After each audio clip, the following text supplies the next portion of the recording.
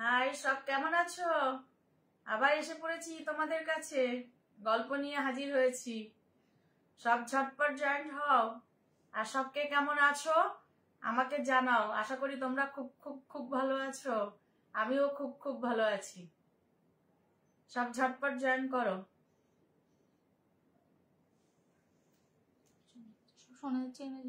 হ্যাঁ, একটুখানি ক্লিয়ার হচ্ছে সব কথা? একটুখানি দেখো তো, একটু জানাও। সব ক্লিয়ার শোনা যাচ্ছে, দেখা যাচ্ছে কিনা সেটা একটুখানি তোমরা কমেন্ট করো। বলছে ফাস্ট, আমি ফাস্ট। অঙ্কিতা চ্যাটার্জি বলছে হাই। রূপসেন বলছে ইয়েস। তৃষা বলছে হাই। হাই, তোমরা কেমন আছো? আশা করি তোমরা খুব ভালো আছো। আমিও খুব ভালো আছি। মধুমিতা চক্রবর্তী বলছে হ্যালো। অঙ্কিতা চ্যাটার্জি বলছে অল ক্লিয়ার। আচ্ছা, তো তোমরা কে কেমন আছো একটু কমেন্ট করো। তোমরা সবাই কেমন আছো? মধুমিতা চক্রবর্তী বলছে একটু জোরে বলো। কেন শোনা যাচ্ছে না? কথা কি শোনা যাচ্ছে না? লাগিয়েছিস? হ্যাঁ, কথাটা কি শোনা যাচ্ছে না? একটুখানি জানাও তো। দীপক সাহা বলছে হাই। হাই, তোমরা সবাই কেমন আছো? আশা করি খুব খুব ভালো আছো। আর তোমরা যখন খুব খুব ভালো থাকবে। জোরে বলতে বলছে কেন? এবার শোনা যাচ্ছে? দেখো তো এবার শোনা যাচ্ছে নাকি? অমৃতা গাঙ্গুলি বলছে কি স্মার্ট লাগছে। থ্যাংক ইউ অমৃতা, তোমাকেও খুব সুন্দর লাগে। ফার্স্ট হলে গিফট চাই, গিফট দাও আজকে, তাড়াতাড়ি গেলে হবে না? হ্যাঁ, তাড়াতাড়ি তো যাবই না, তোমাদের কাছে আসি আমি তো সময় কাটানোর জন্য। আমার তো ইচ্ছাই করে না যেতে, কিন্তু ঘড়ির কাঁটাকে তো আটকে রাখতে পারি না, সে তো টিকটিক করে চলতেই থাকে, তাকে কি আটকাতে পারবে? আচ্ছা ঠিক আছে। আচ্ছা, তোমরা কে কেমন শপিং করলে? তোমাদেরকে সব কমপ্লিট না এখনো কিছু বাকি আছে? খুব মজা, বলো, সামনে পুজো, আর তো আর বেশি দিন নেই। খুব আনন্দ। চক্রবর্তী বলছে হ্যাঁ শোনা যাচ্ছে।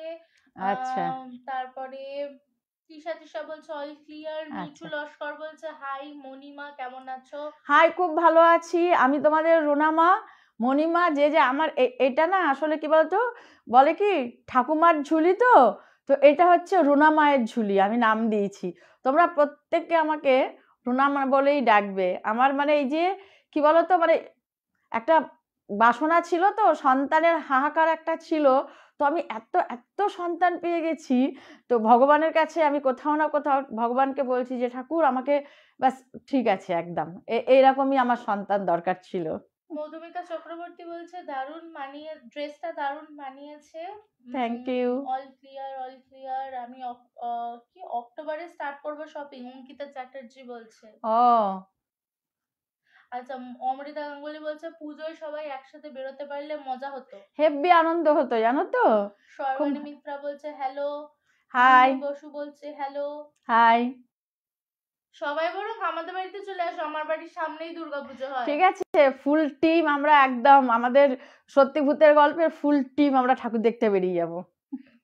ঠিক আছে, তাহলে আমি শুরু করি, না হলে আবার লেট হয়ে যাবে। হ্যাঁ, তো কজন হয়েছে? 7 জন। আচ্ছা ঠিক আছে, এবার তোমরা যারা এখনো অবধি আসনি তারা নিশ্চয়ই পরে রেকর্ডিংটা শুনে নেবে।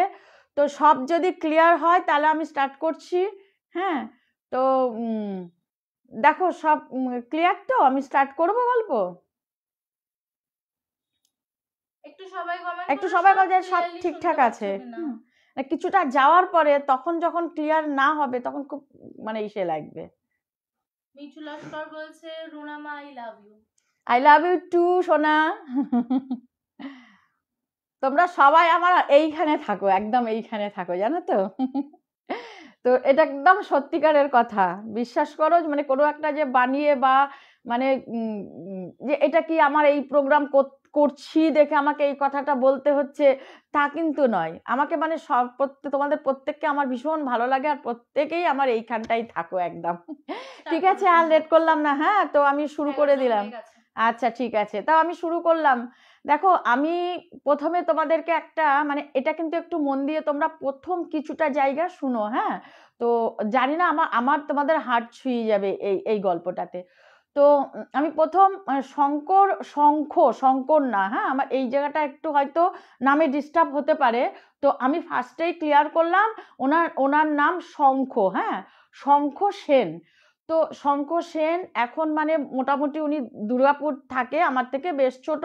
তো যাই হোক, আমি তুমি তুমি করেও বলতে পারি। তো ও দুর্গাপুর থাকে, ও দুর্গাপুরে এমন একটা মানে পজিশনে আছে, মোটামুটি এখন বেশ বেটার পজিশনে ও আছে, চাকরি করে। তো ওর জীবনের একটা ঘটনা, সেটা তোমাদের কিন্তু শুনতে হবে, হ্যাঁ, প্রথমটা একটু মন দিয়ে শোনো। তো ওরা থাকতো হচ্ছে গিয়ে তোমার বীরভূম জেলায়। তো বীরভূম জেলায় থাকতো, আর ওর ফ্যামিলিতে হচ্ছে মা, বাবা, দিদি। আর ওর মানে এই ঘটনাটা যবেকার বলছি, তো তখন শঙ্কর বয়স ছিল মাত্র হচ্ছে 10 বছর।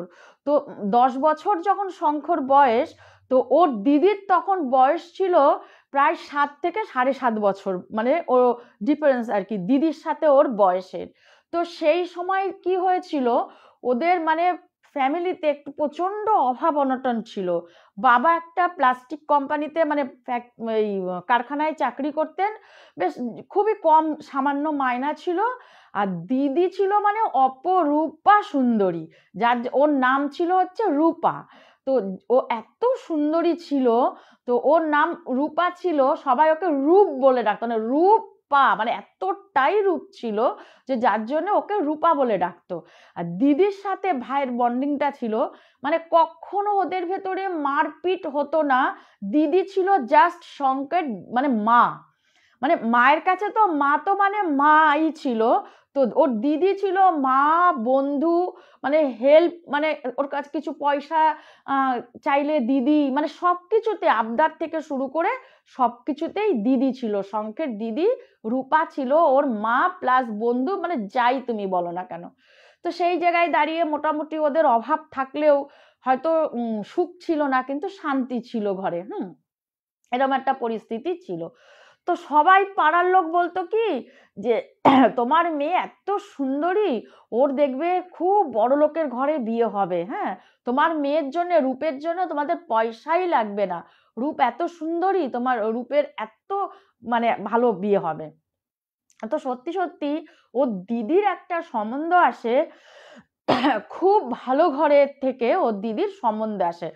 ভালো আমি এই ক্ষেত্রে বলছি, মানে প্রচুর পয়সাওয়ালা ঘর থেকে ওর দিদির সম্বন্ধ আসে। তো আসবার পরে তখন শঙ্কর বয়স 10 বছর, ওর দিদি তখন মানে 17+। তখনকার দিনে এটা মানে আমি 25 বছর আগের একটা ঘটনা, আমার ভুল হলো, এই কথাটা আগেই বলা দরকার ছিল। তো 25 বছর আগের একটা ঘটনা আজকে আমি বলছি। এখন শঙ্কর চাকরি করে প্রতিষ্ঠিত একটা কোম্পানি, প্লাস সে একটা ভালো জায়গায় আছে। তো সেইখানে দাঁড়িয়ে যখন ওর দিদির বিয়ে হয়, তো সেই সময় কি হয়েছিল, আর তো বড় লোক, তো এখন বড় লোকের ঘরে বিয়ে দেওয়ার পরে ওর মানে ওই রূপার শ্বশুর বাড়ির থেকে এদেরকে মেনে নেয়নি, মানে রূপাকে তুলে নিয়ে গেছে।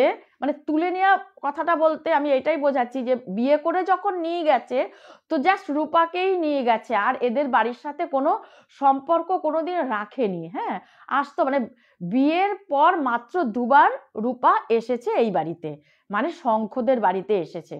তো এখন ওদের তো অভাব অনটন প্রচন্ড, ঠিক সেই সময়তেই না ওর বাবার, শঙ্কর বাবার টিবি ধরা পড়ে।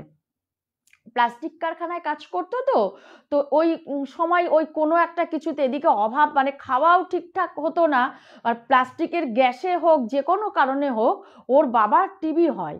যখন ওর বাবার টিবি হয়, তখন তো মানে ঘরের পরিস্থিতি আরো খারাপ, মানে ওই রকম, মানে ওই দিনের ভেতর থেকে যে মানুষ কাটাতে পারে এইরকম একটা পারে না, এইরকম একটা পরিস্থিতি যে কিছুতেই ওইভাবে চলে না।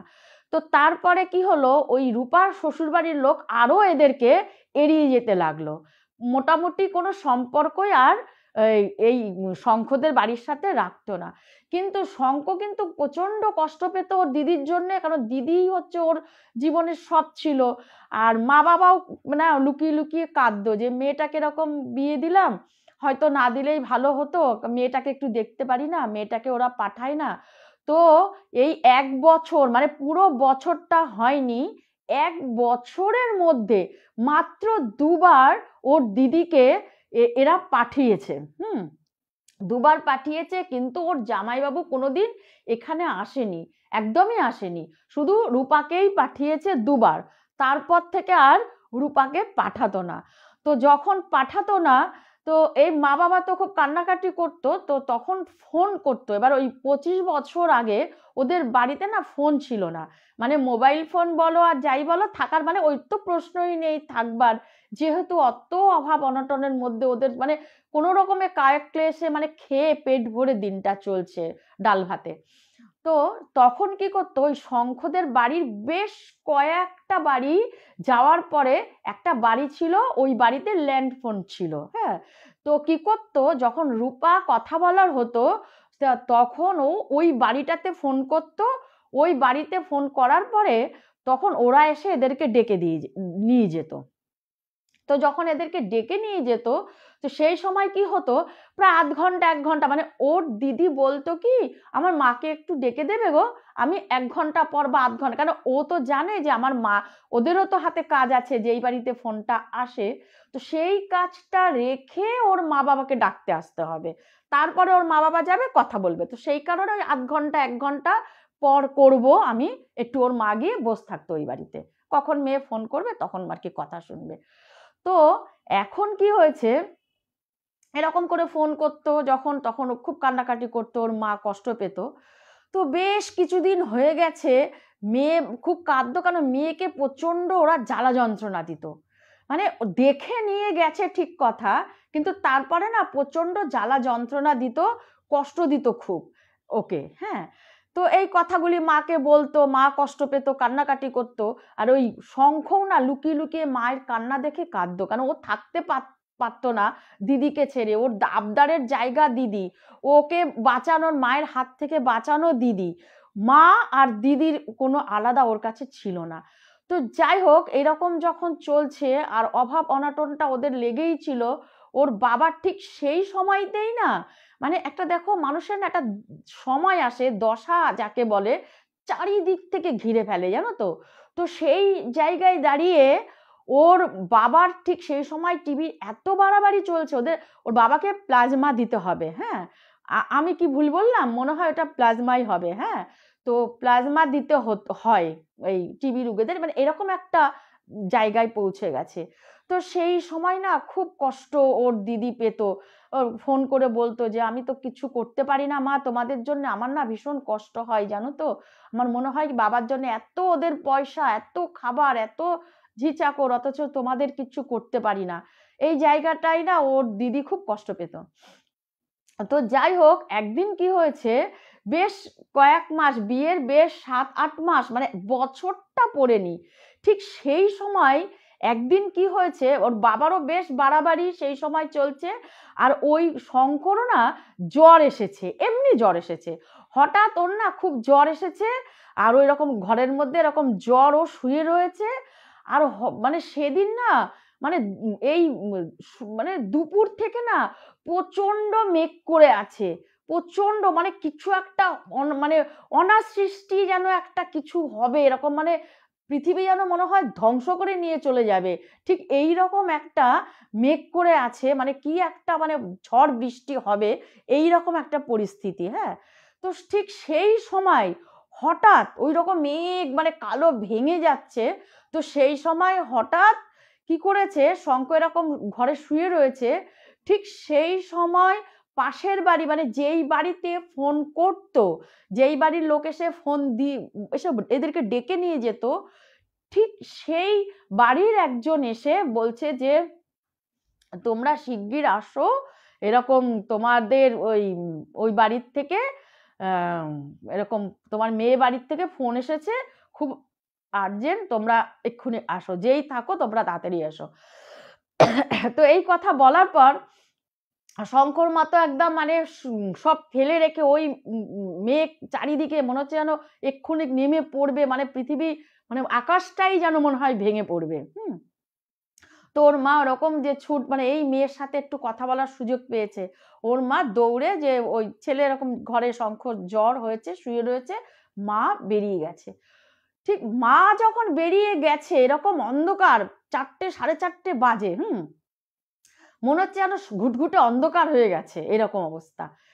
ঠিক সেই সময় মানে কি বলবো, আমার মানে গলা আটকে আসছে। ঠিক সেই সময় শঙ্খ শুয়ে রয়েছে, ঠিক সেই সময় বাইরের থেকে ওর দিদি ডাকছে, এ ভাই ভাই, ওমা মা, ওমা তুমি কোথায়, এ ভাই ভাই, এরকম করে ওর দিদি ক্রমান্বয়ে ডেকে যাচ্ছে বাইরে উঠানের মধ্যে দাঁড়িয়ে দাঁড়িয়ে। হ্যাঁ, সরি। তো ওর যখন শঙ্খ একটু শুনতে পেয়েছে, ও তখন ওই জ্বর গায়ে, এমনিতে তো দিদিকে প্রচন্ড ভালোবাসতো, আর দিদির গলা পেয়ে ও কি করেছে, শঙ্খ জ্বর গায়ে গায়ের চাদর সরিয়ে দিয়ে ও বাইরে বেরিয়ে এসেছে। বারিন্দায় যখন বেরিয়ে এসেছে, তখন বলছে আমার দিদি একটা লাল টকটকা একটা শাড়ি পরেছে, আর চুল বলছে এরকম থাকে থাকে থাকে থাকে চুল, এতটা চুল, কোমর ছাড়ানো ছিল ওর দিদির চুল, মানে অপরূপা সুন্দরী যাকে বলে। হ্যাঁ, ওই রকম চুলটা ছাড়া লাল টকটকা একটা শাড়ি পরেছে, এত বড় একটা সিঁদুরের টিপ পরেছে, আর হাতে 2 হাতে শাখা পলা, মানে মা দুর্গাকে ওর সাথে তুলনা করা যেতে পারে। আর ওই যে মেঘ করে আছে তার মধ্যে ও এরকম এসে দাঁড়িয়েছে, মানে বলছে আমি তাকিয়ে দেখছি যে আমার দিদি এত সুন্দরী লাগছে আমার দিদিকে। তো কোনো গয়না, শরীরে কোনো গয়না নেই একটাও। তখন ও তো তখন একটু ছোট, মানে 10 বছর বয়স হলে কি হবে, এখন মানে ও তো আর অতটাও বড় নয়। তখন ও বলছে, এই দিদি তুই এসে গেছিস, মা তো ফোন পেয়ে, এখন ও তখন জানে না যে কোথা থেকে ফোন এসছে, ফোন আসে আত্মীয় স্বজনের বাড়ির দিয়েও আসতে পারে, দিদি বাড়ির দিয়েও আসতে পারে, মা তো ফোন ধরতে গেছে, তুই আয় আয় আয় ঘরে আয় শিগগির, বৃষ্টি আসবে এক্ষুনি, অন্ধকার করেছে, তুই একা এসেছিস, এ দিদি তুই তো গায়ে কোনো এরকম বলছে যে তুই ভিজে যাবি তো, ঘরের মধ্যে ঢোক না। তখন ওর দিদি বলছে, ভাই আমি ঘরে ঢুকবো না রে, আমাকে ঘরে ঢুকতে নেই। বলছে কি, তোকে ঘরে ঢুকতে নেই মানে? বলছে যে হ্যাঁ রে, আমি না তোকে দেখতে আসলাম, কতদিন তোকে দেখি না ভাই, আমার কি কষ্ট হচ্ছে জানিস তোকে দেখার জন্যে। ভাই রে, আমি না আর যদি না আসতে পারি, তুই একটু মা বাবাকে দেখে রাখিস, হ্যাঁ বাবাকে একটু দেখে রাখিস, তুই মস্ত বড় হবি, তুই ভালো করে মন দিয়ে পড়াশোনা কর, করে তুই মস্ত বড় হবি, হয়ে মা বাবাকে দেখবি। তখন বলছে, দিদি তুই এরকম কেন কথা বলছিস, আমার না কি কান্না কান্না পাচ্ছে রে, তুই এরকম কথা বলিস না, হ্যাঁ তুই তুই ঘরে আয়। তখন বলছে, ভাই আমি ঘরে আসবো না, বলছে কি আমাকে ঘরে ঢুকতে নেই, মা কি রান্না করেছে রে। তখন বলছে কি যে মা জানিস তো, মা কচু শাক করেছে, মাছের টক করেছে, আর তেলাপিয়া মাছ করেছে। বলছে ইস, কতদিন এ সমস্ত খেতে পাই না জানিস, মায়ের হাতের রান্না খেতে পাই না, তুই এক কাজ কর না ভাই, আমাকে একটু ভাত দিবি, মাছের টক দিয়ে কচু শাক দিয়ে আমাকে একটু ভাত দিবি। বলে কেন রে দিদি তুই ওইখানে, মানে ও তখন বলছে দিদি ওখানে খাস না, বলে এইগুলি, বলে কি না রে, ওরা না অন্য কিছু রান্না করে, তো মায়ের হাতের এই মাছের টক, কচু শাক, কলমি শাক আমি না ভুলতে পারিনি জানিস তো, তুই আমাকে একটু ভাত দে, না হলে একটু তাড়াতাড়ি কর, ওরা না আমাকে নিয়ে চলে যাবে।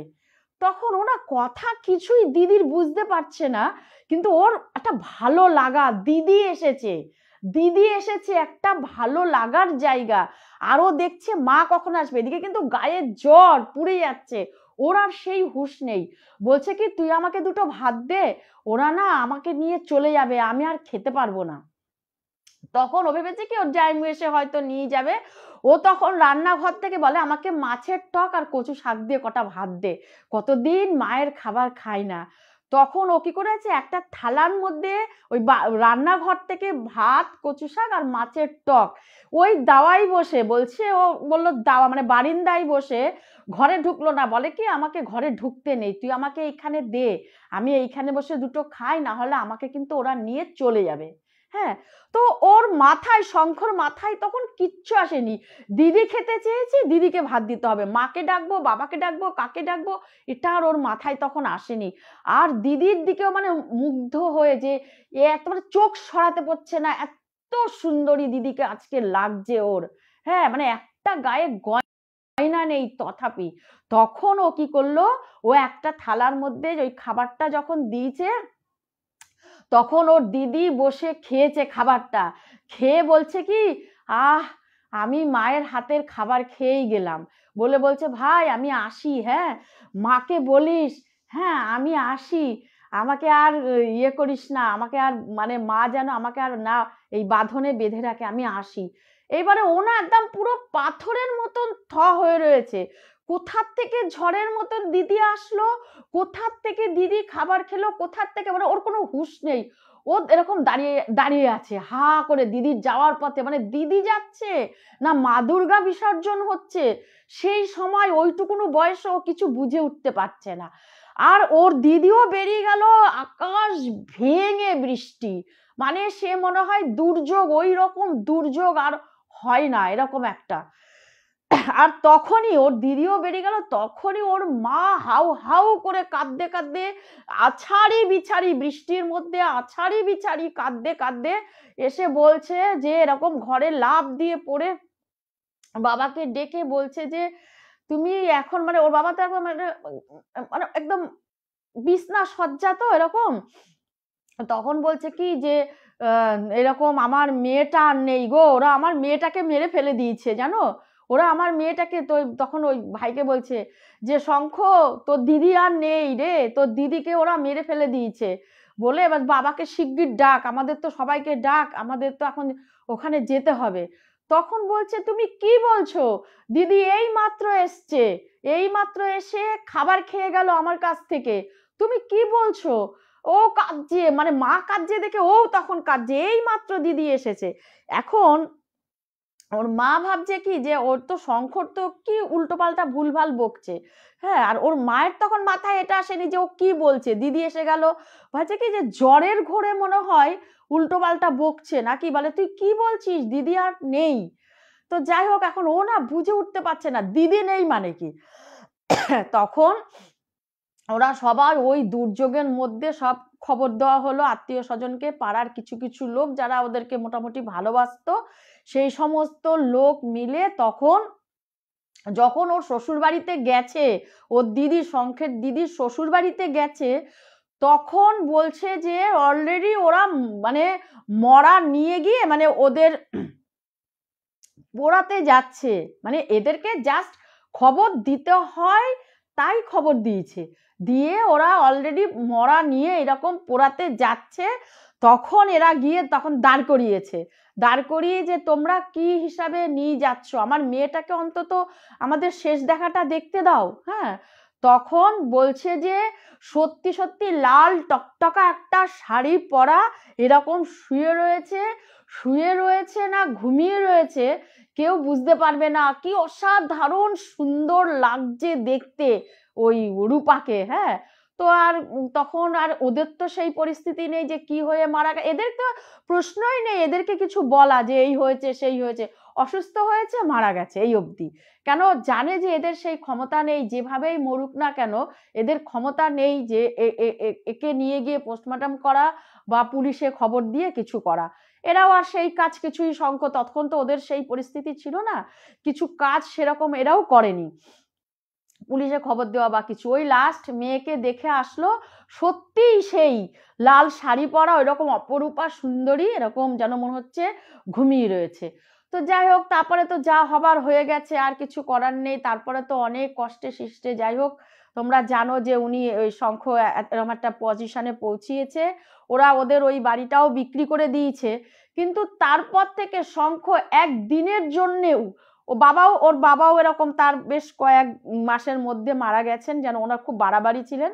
তো যাই হোক, অনেক কষ্টে সৃষ্টে ওর মা সেলাই ঠেলাই করে আর কি শঙ্খকে এরকম একটা জায়গায় নিয়ে এসেছে, এখন ওর মাও ওই দুর্গাপুরেই শঙ্খর কাছেই থাকে।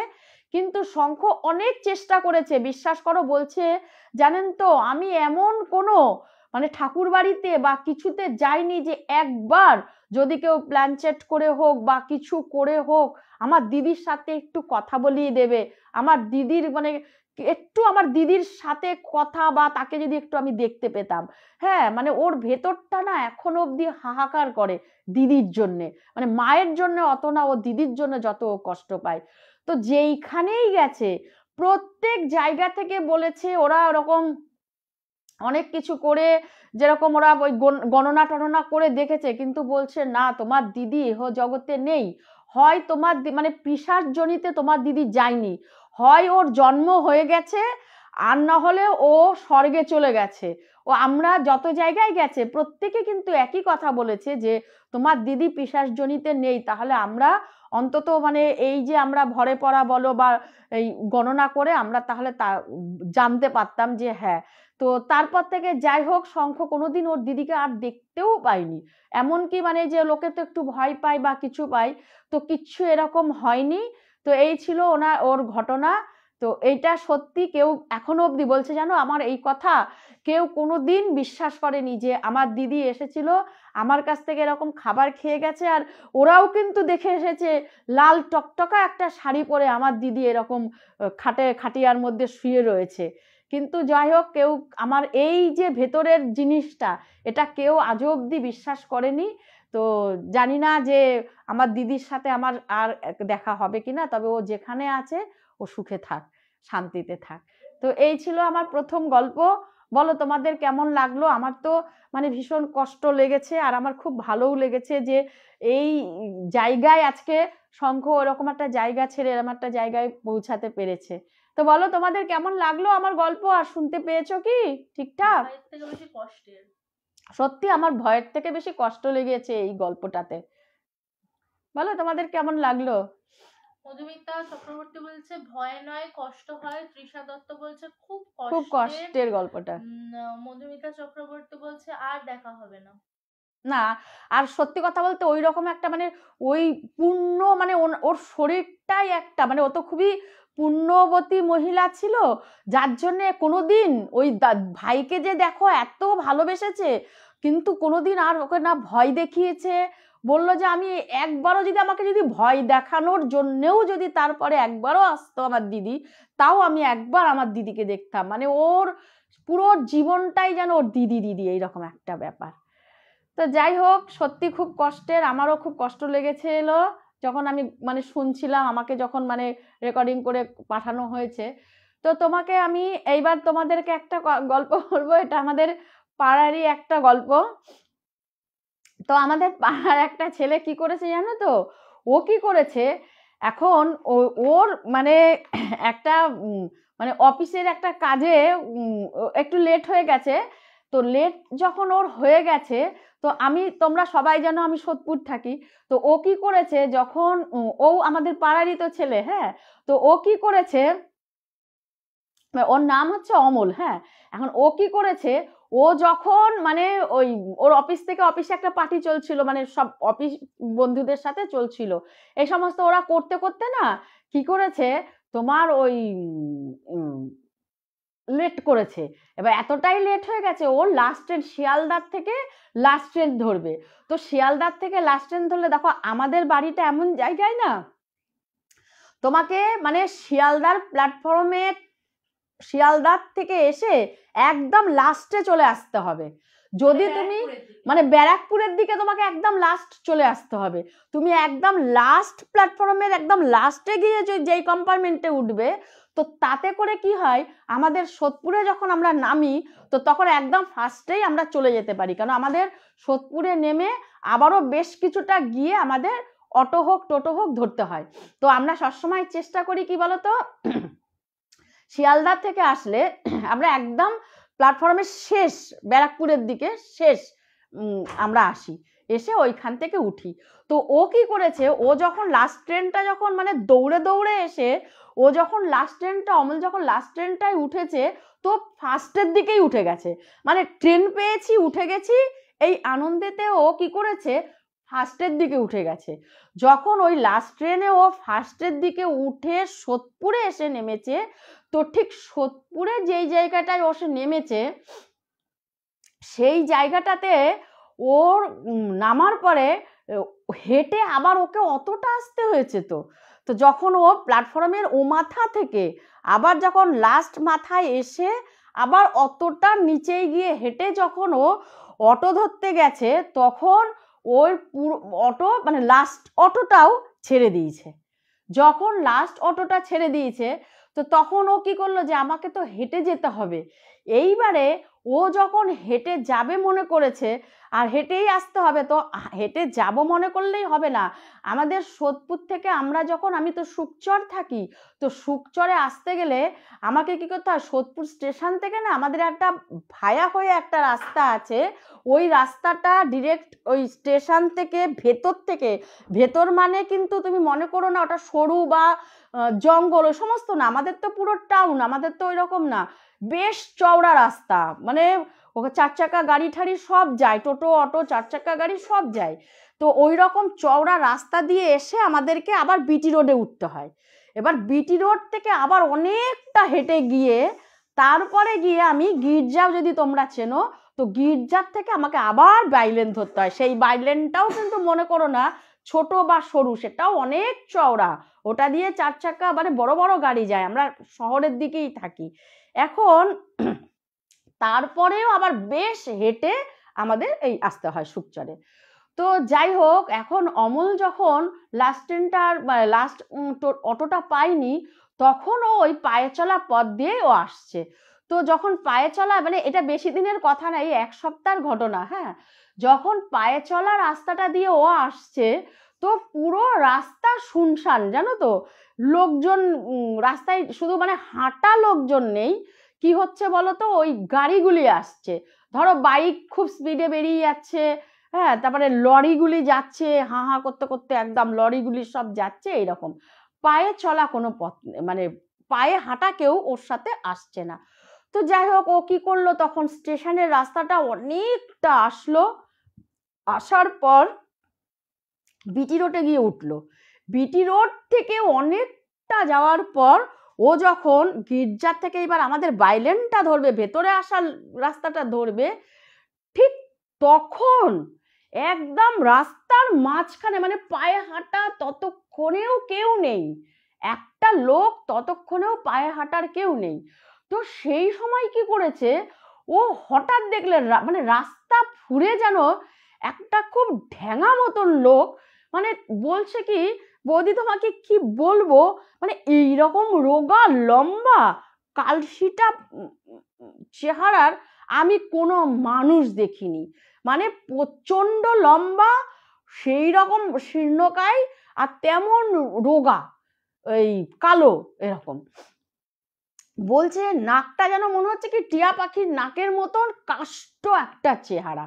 এবারে ও হাঁটছে, হঠাৎ করে কি করেছে, ওর পাশে এসে বলছে কি, হ্যাঁ,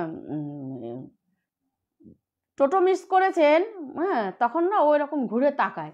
এবারে অমল না এরকম ঘুরে তাকিয়ে, মানে ওর না অতটা, মানে এই ধরনের লোক ওর পছন্দ হয়নি, দেখেই না ওর একটা কেমন একটা আড়ষ্ট ভাব লাগছে, কথা বলবে কি, তখন বলছে কি যে হুম হুম বলে ও আবার হাঁটছে, ও হাঁটছে, অমল হাঁটছে, আর অমলের সাথে সাথে ওই ঢ্যাঙা মতন লোকটাও হাঁটছে। এবার হাঁটছে আর এই কথা সেই কথা, হ্যাঁ, এই তো এই হয়েছে সেই হয়েছে, আমি এইখানে থাকি, আমি ওইখানে, আপনি কোথায় থাকেন মশাই, আপনাকে তো দেখিনি, হ্যাঁ, এই এতটা রাস্তা কি করে আপনি ট্রেন ছেড়ে দিয়ে এই ইসে টোটোতে মিস করলেন, এইরকম সব ওকে বলছে। তখন ওর খুব বিরক্ত লাগছে, সেদে যেচে এত কথা বলছে, আর কথা যতটা না বলছে তার থেকে বেশি না খ্যাক খ্যাক খ্যাক খ্যাক করে একটা হাসছে, মানে এত বিরক্তিকর একটা হাসি না, ওই রকম হাসি শুনলে না গা পিত্তি জ্বলে যাবে, মানে এই টাইপের একটা হাসি। হ্যাঁ, খ্যাক খ্যাক খ্যাক খ্যাক করে, কারণ নেই অকারণ নেই, ওর সাথে সমানে বকে যাচ্ছে, ওর সাথে সাথে হাঁটছে আর সমানে বকে যাচ্ছে, আর ওই রকম খ্যাক খ্যাক খ্যাক খ্যাক করে হাসছে, একটা বিটকেল হাসি যাকে বলে আর কি, ওরকম হাসছে। আর ও তখন না অমল ভাবছে কি, যে যাই হোক একটা লোক তো সাথে পেয়েছি, ঠিক আছে, তাহলে ও কথা বলছে বলুক, আমি আমার মতন হাঁটি। তো এইবারে অমলের মতন হাঁটছে, ও ওই রকম বকেই যাচ্ছে ওকে, মানে বক বক করছে, আর ওই রকম শুধু খ্যাক খ্যাক খ্যাক খ্যাক করে না, মানে 32 পাটি মূলোর মতন দাঁত বার করে দিয়ে ওই রকম খ্যাক খ্যাক খ্যাক খ্যাক খিক খিক খিক খিক করে হেসে যাচ্ছে। হ্যাঁ, তো যাই হোক, এবারে অমল তখন না বলছে কি, আপনি যে রাস্তার মাঝখান থেকে হাঁটছেন, দেখছেন না লরিগুলি কিভাবে হু হু করে আসছে, আর আপনাকে মেরে দিয়ে বেরিয়ে যাবে, তখন কি হবে? হ্যাঁ, আপনি এরকম হাসছেন কেন? হাসির মতন কি হয়েছে? হাসির মতন কি এখানে কোনো কথা হয়েছে? ও এরকম বিরক্ত স্বরে ওর সাথে কথা বলছে। তো তখন বলছে কি, হ্যাঁ মেরে দিয়ে যাবে, মরাকে আর কি মারবে। তখন বলে কি যে, হ্যাঁ আপনি তো এমন করে বললেন যেন মরার ঘাড়ে কাটার ঘা, এরকম একটা বলে না, সে মরার উপর কাটার ঘা, তা আপনি এবার মরলেন কোথার থেকে? হ্যাঁ, বলে তখন বলে কি যে কথা বলেন। তখন বলে আরে ইয়ার আপনার সাথে একটু মজা করলাম, হ্যাঁ, বলে আবার ওই রকম ওর সাথে হাঁটছে আর ওই রকম কথা বলছে, বকেই যাচ্ছে, হ্যাঁ এরকম। তখন অমল বলছে কি যে মনে মনে ভাবছে বাবা আর একটু যেতে পারলে আমি এই লোকটার হাত থেকে আমি বাঁচি। হ্যাঁ, তখন বলছে কি যে মশাই কোথায় যাওয়া হবে? তখন বলছে আমি সুকচর যাব। কেন, আপনি কোথায় যাবেন? বলে এক জায়গা গেলেই হলো। তখন বলছে যে কি বিটকেল মাথায় ছিটফিট আছে নাকি? এইবার ওর যেন ভয় করতে লেগেছে। কেন ভয় করছে? যে যদি ধরো যদি মাথায় ছিটপিট থাকে, এই সমস্ত লোক তো একটা ভয়েরও ব্যাপার, মেরে দেবে না, হাতে কিছু আছে নাকি ছুরি মুড়ি, এত রাত্রে কোন মতলবে। এইবার ও না কি করছে, পকেটের মানি ব্যাগ টানি ব্যাগগুলি না, মানে এবার মানে সতর্পণে ও কি করছে, ওইগুলি লুকাচ্ছে। মানি ব্যাগ টাকা ফাঁকা আছে, ওইগুলি কি ছুরি ঠুরি দেখিয়ে নিয়ে নেবে নাকি? আবার বলছে মশাই কোথায় যাবেন আপনি, কত দূর যাবেন? বলে কি আমি তো বললাম, আপনি কত দূর যাবেন? বলে কি আমি আপনার সাথেই যাই না কেন? বলে কি সে আপনার ইচ্ছা, আপনি কি করবেন। বলে এরকম যখন এসছে আর একটু যখন এসছে, হঠাৎ কি করেছে, এবার রাস্তা তো পুরো শুনশান, কেউ নেই। এবার এরা তো বাইলেন এবার ধরে ফেলেছে, বিটি রোড থেকে এরকম করতে করতে এসে এইবার যখন বাইলেনটা ধরে ফেলেছে, এইবার আর রাস্তায় আমাদের এদিকটায় আর অত রাত্রে কেউ রাস্তায় মানে পায়ে হাঁটা চলার লোক থাকে না। এমনকি তুমি মানে দুই একটা সাইকেলও খুব হিসাব করে পাবে, অত সাইকেলও দুই একটা পাবে না, এইরকম অবস্থা। তো তখন ও কি করেছে, হঠাৎ হঠাৎ অমলের পকেটে ফোন ছিল, এবার ফোনটা বেজে উঠেছে কেন, মানে ওর বাড়ির থেকে ওর বউ ফোন করেছে যে এরকম কত দূর আছে। এবার ও তো ফোনে বলেছে যে আমি হেঁটে আসছি, ট্রেনটা পাই, এই ওর টোটোটা পাইনি, অটোটা পাইনি, আমি হেঁটে আসছি। তো এতটা যখন এসেছে, ও প্রায় অনেকটাই এসে গেছে, তো তখন ওর বউ ফোন করেছে। তো ফোনটা যখন বেজেছে না, তখন ফোনের রিংটোন ছিল হচ্ছে গিয়ে তোমার ওই জয় হনুমান জ্ঞান গুণ সাগর একটা ইয়ে আছে না, হনুমান চল্লিশার ওর রিংটোন ছিল, জানো তো। হনুমান চল্লিশার যখন রিংটোনটা বেজেছে, জয় হনুমান জ্ঞান গুণ সাগর করে যখন বেজে উঠেছে, আর খুব জোরে, অতটা রাত্রির তো খুব জোরে যখন বেজে উঠেছে, তো এইরকম ফোনটাকে ধরে, গানটা তো হয়েই চলছে, এবার ও যখন ধরে এরকম ফোনটাকে রিসিভ করে এরকম কানে নিয়ে মুখটা ঘুরিয়েছে, তো তখনই দেখছে হাওয়ার মানে কি, ও কোথায় গেল, মানে এই তো লোকটা ওর পাশে দাঁড়িয়ে কথা বলছে, আমি ফোনটা তুললাম, শুধু আমি বাটনটা টিপে যখন এই কানে দিয়ে এরকম ঘুরেছে, জাস্ট এইরকম ঘুরেছে, সাথে সাথে মনে হচ্ছে কর্পূরের মতন উবে গেল। মানে কি হলো, ও মানে না, ও নিজেই না, মানে ফোন করবে কি, ও নিজেই চমকে গেছে, মানে এতটা পরিমাণে ও ঘাবড়ে গেছে, প্রথম চোটে না হকচকিয়ে গেছে, ও বুঝতে পারেনি হলো কি। মানে মানে মানুষের তো ধোঁয়াটাও যদি হতো, একটা ধোঁয়ার কুণ্ডলী মতন হতো, তা সেটাও তো যেতে টাইম লাগে, ইয়ে তো মাটি ফুঁড়ে চলে গেল না আকাশে, মানে জাস্ট ও এরকম তাকিয়েছে, তারপরেই দেখে নেয়। এইবারে তখন ও কিছু বুঝতে পেরেছে যে তাহলে এ তো আমার সাথে এতক্ষণ যে হেঁটে আসছে, এ তো মানুষ ছিল না, এ তো একদম মানুষ যদি থাকতো তাহলে ও গেল কোথায়। তখন ওর মাথায় এটা এসেছে যে ও হো, আমার ফোনে তো হনুমান চল্লিশার রিংটোনটা বেজেছে। তখন ও জানে যে আমাকে এইটুকুনো পার হতে যদি যাই, আর এ যদি এবার আবার ঘুরে আসে, তাহলে তো আমি বুঝে যাব যে এ তো একটা অশরীরই ছিল, তো মানুষ ছিল না, তাহলে তখন আমার কিছু হয়ে যেতে পারে, হয় আমার আরো ভয়, মানে ওকে দেখে আমি ঘাবড়ে যেতে পারি, তাহলে ও আমার উপরে হাবি হয়ে যেতে পারে, বা কিছু একটা আমাকে করতে পারে।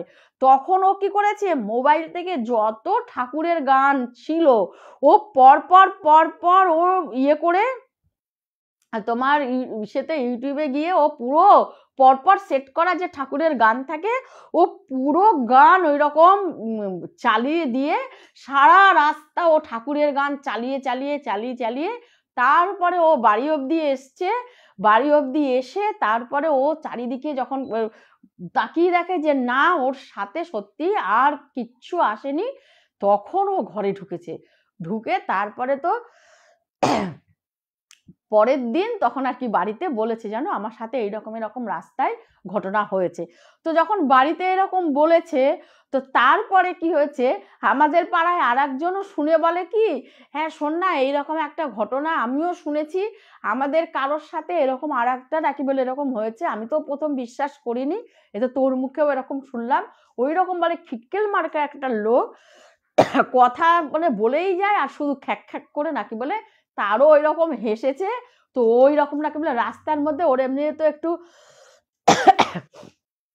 মৃগী রোগ ছিল, তো ও কি করেছে, একে নাকি বলে ওই রকম দেখে ও কিছু একটা বুঝতে পেরে বলে ওখানেই নাকি বলে ওর দাঁত মুখ এরকম আটকে গেছিল। তো যখন দাঁত মুখ এরকম ওইখানেই পড়ে গিয়ে আটকে গেছে, এমনি ওর মৃগী রোগ ছিল, তো যাই হোক কিছু না কিছুর জন্যই আর কি ওরকম হয়েছে।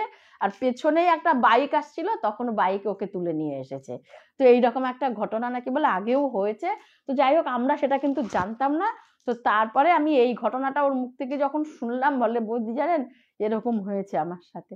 তাহলে বলো তো কেমন খিটকেল ভূতের পাল্লায় পড়েছিল। হ্যাঁ, কেমন লাগলো তোমাদের, বলো গল্পটা, কমেন্ট করে জানাও কেমন লাগলো। আচ্ছা, মৌটুসী চ্যাটার্জি বড়াই বলছে লাভ ইউ কাকিমা। লাভ ইউ টু সোনা। আচ্ছা, ওয়াও তোমায় আজ দারুণ দেখতে লাগছে বলছে পাপিয়া থ্যাংক ইউ, দাশগুপ্ত, আর বলছে হেয়ার ক্রিম্পিংটাতে দারুণ লাগছে। Thank you Papiya, thank you এত সুন্দর কমেন্ট করবার জন্যে। তৃষা দত্ত বলছে খিটখিট ভূত, খি করে হাসে। খিটকেল, আমি নাম দিয়েছি খিটকেল ভূত। আমি বাবা ঠাকুর যেন আমার পাল্লায় এরকম না পড়ে। আচ্ছা, খুব মজার ঘটনা লিখছে মিঠু লস্কর। আমারও খুব মজা লেগেছে শুনে। আর দেখো ও ভয় পায়নি, তাই ভয় পেলে হয়তো ওর ওপরে হাবি হয়ে যেত।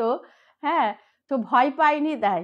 অর্ক সেন বলছে দাঁত কি দাঁত দাঁত কেচো ভূত। দাঁত কিছু, হ্যাঁ বলে কি মুলোর মতন দাঁত বার করে সমানে হাসছে।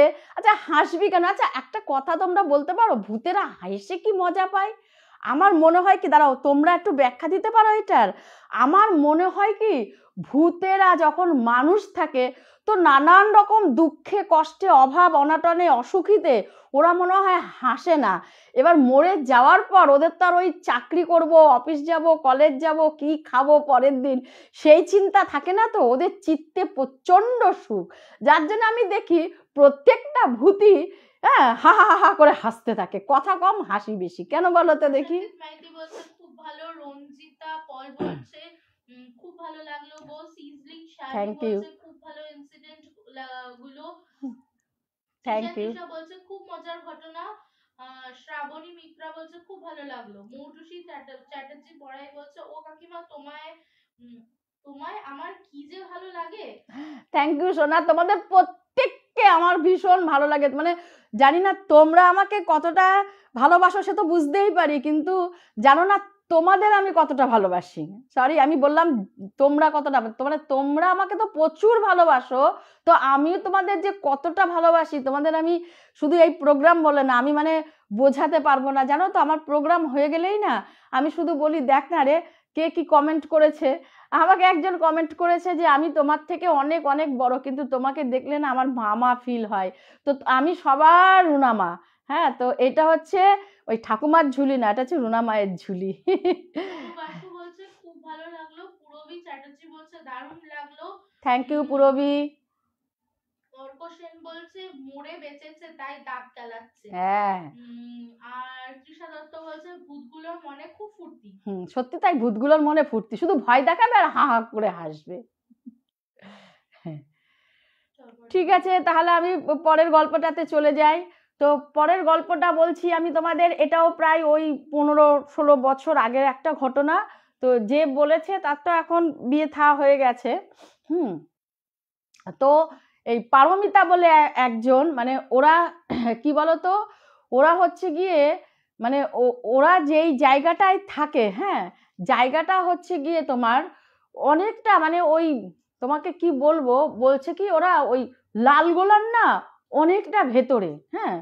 তো লালগোলার অনেক ভেতরে ওদের যেতে হয়, মানে কিছুটা হচ্ছে মানে অনেকটা ভেতরে বলতে ও বলছে কি যে আমাদের প্রায় ওই বাংলাদেশের ওই ওই সাইডটা পড়ে যায়, হ্যাঁ, বর্ডার সাইডটা পড়ে যায়, হ্যাঁ। তো ওই রকম জায়গায় ওরা থাকে। এখন ওর বিয়ে হয়ে গেছে, অন্য জায়গায় থাকে। তো পারমিতা আর হচ্ছে টুম্পা, মানে ওরা ওই একই পাড়ায় ওরা থাকে দুইজন। এখন পারমিতা যখন ক্লাস 9-এ পড়ে, তো সেই সময় একটা ও ঘটনা বলছে, বলছে কি যে আন্টি আমরা যেই সময় মানে আমি যখন ক্লাস 9-এ পড়তাম, তো সেই সময়ের মানে আমাদের গ্রামটা ছিল আরেকটু গ্রাম ছিল, হ্যাঁ। তো আমাদের কাজ ছিল কি, আমি মানে পারমিতার বাড়ির কথাটা বলছি, ঘটনাটা পারমিতার সাথে হয়েছে। তো পারমিতার মা ছিল খুব কুসংস্কার, হ্যাঁ। কেমন কি বলতো, এই চুল ছেড়ে বাইরে যাবি না, এই পিঠে খেয়েছিস মুগ্ধ তেল মাখ, হ্যাঁ, এই ঠিক দুপুরবেলা বাইরে গেছিস কেন, চুল ছাড়া কেন, মানে প্রচন্ড পরিমাণে এইরকম ছিল যে কি তোমাদেরকে বলবো, শনিবার এই করতে নেই, মঙ্গলবার ওই করতে নেই, এই করবি না সেই করবি না, মানে এইটা একটা মানে লেগেই ছিল ওর মায়ের, এরকম খুব মানতো আর কি, হ্যাঁ। তো ওর মা, পারমিতার মা বাবা আর পারমিতা, হ্যাঁ। তো পারমিতার মা বাবা আর পারমিতা ওদের হচ্ছে ওদের ফ্যামিলির কথা আমি বলছি যে এরা ছিল। তো এখন কি হয়েছে, ওই পারমিতাদের ওই ওই পাড়াটার মধ্যে মানে এখন আমরা কিরকম বলতো, ধরো মোবাইল নিয়ে ঘরে বসে আছি, অন্য কিছু করছি, কেউ চাকরি করছি বা কিছু ওদের বা টিউশন করছি মেয়েরা, তো সেই সময় এটা ছিল না। তো ওর লাইফস্টাইল কি ছিল, সকালবেলা বাড়ির সব কাজ করতো, সব কাজ করে মায়ের হাতে হাতে কাজ করে স্কুল যেত, স্কুল থেকে যখন ও ফিরতো, ফিরে যাই হোক খেয়ে দে, কিছুটা খেয়ে দে, বন্ধুরা মিলে না ওরা তখন কি করতো, ঘুরতে বেড়াতো। মানে ওদের বাড়ির মানে এইটাই ছিল, দেখো ওদের বলে না, আমরাও কিন্তু সেই সময় বিকাল হলে সব 4-5টা বান্ধবী একসাথে মিলে ওই পাড়ার মধ্যে, ওই গলি আমাদেরই পাড়ার গলিটার মধ্যে এদিক এদিক করতাম, এই পাড়া এদিক শেষ হলে এদিক, এরকম মানে রাউন্ড লম্বা লম্বা, হ্যাঁ, আর গল্প করতাম। তো ওরাও যখন বললো, আমার ঠিক এই আমার আমার কথাটাও মনে পড়ে গেল। তো ও বলল আমরা বিকাল হলে না আন্টি সব বন্ধুরা মিলে আমরা ওই পাড়া দিয়েই ঘুরতাম, আর ওদের বাড়ির কাছে বললো একটা বড় মাঠ ছিল, পার্কের মতন, পার্কের মতন, আর মাঠটাকে ঘুরিয়ে নিয়ে না বলছে নানান রকমের গাছ ছিল, কৃষ্ণচূড়া গাছ, তারপরে বলছে বকুল গাছ, তারপরে বলছে যে নানান রকমের বড় বড় ফুল গাছ, কিন্তু ওই নিচেটা রাউন্ড করে বাঁধানো ছিল। আর প্রত্যেকে ওই মাঠের মধ্যে খেলতে আসতো, খেলতো, আর বড়রা ওইটার মধ্যে বসতো। আর এরা কি করতো, এরা না ওই যেহেতু এদের বাড়িতে তো মানে পারমিতাদের ফোন ছিল না, হ্যাঁ, মানে একটাই ফোন ছিল, ওটা ফ্যামিলির মানে সবাই কথা বলতো, ওই তখন ওই টাচ ফোন ছিল না, হ্যাঁ, ওদের তখন সেই সময়, কিন্তু টুম্পার ছিল, টুম্পার পার্সোনাল ফোন ছিল। তো সেই কারণে কি হতো, ওরা সব বন্ধুরা ওই টুম্পার ফোন থেকে ওদের বয়ফ্রেন্ডের সাথে কথা বলতো, বা মেসেজ আসলে পড়তো, বা এই ধরনের কাজগুলি ওরা ওই টুম্পার ফোন থেকে করতো। তো সেই কারণে কি করতো, ওই মাঠের যে মেন রাস্তাটা, ওই ওদের ওপাশটা, ওরা কিন্তু ওদিক দিয়ে যেত না, মাঠটা তো এরকম রাউন্ড করে ঘোরানো, তো ওপাশের দিকে ছিল হচ্ছে মেন রাস্তা, ওখান থেকে সব ছেলেরা খেলতে আসতো, মেয়েরা বউরা সব বসতো বিকাল হলে। এরা কি করতো, মাঠের ঠিক এই পাশে অপোজিটের একটা ওই ইটের রাস্তা ছিল, তো ওই ইটের রাস্তা, ওখানেও এরকম গাছের তলাটা বাঁধানো বাঁধানো, সব ধরনের গাছের তলাটা বাঁধানো বাঁধানো ছিল, হ্যাঁ। তো ওই রাস্তাটায় মাঠের এই পাশ থেকে গিয়ে ওই রাস্তাটা শেষ হয়েছে হচ্ছে একটা পোড়ো বাড়ি, মানে ওই দিকটা পুরো আরেকটু গেলেই জঙ্গল, ওদিকটা বেশ জঙ্গল। এখন ওই জঙ্গলটা মানে ওই কেমন জঙ্গল বলতো, ও বলছে যে মানে ওই জলাভূমি টাইপের, বলছে এরকম বড় বড় এতটা বুক সমান বড় বড় কচু গাছ, নানান রকমের গাছ, কাশ গাছ এরকম ভর্তি। আর তার ওই দিকটা গেলে আরেকটু এগিয়ে গেলেই একটা পোড়ো বাড়ি, ওই বাড়িতে কেউ যায় না, মানে হানাবাড়ি টাইপের একটা পোড়ো বাড়ি আছে, বহুদিনের বাড়ি, ওর কোনো মানে শরিকানা নেই দেখে ভেঙে ভেঙে পড়ছে, তো ওর ভেতরে কেউ যায় না। মানে ওর মায়ের কথা, মানে পারমিতার মায়ের কথা, ওখানে কিছু আছে, ওদিকে যেতে নেই।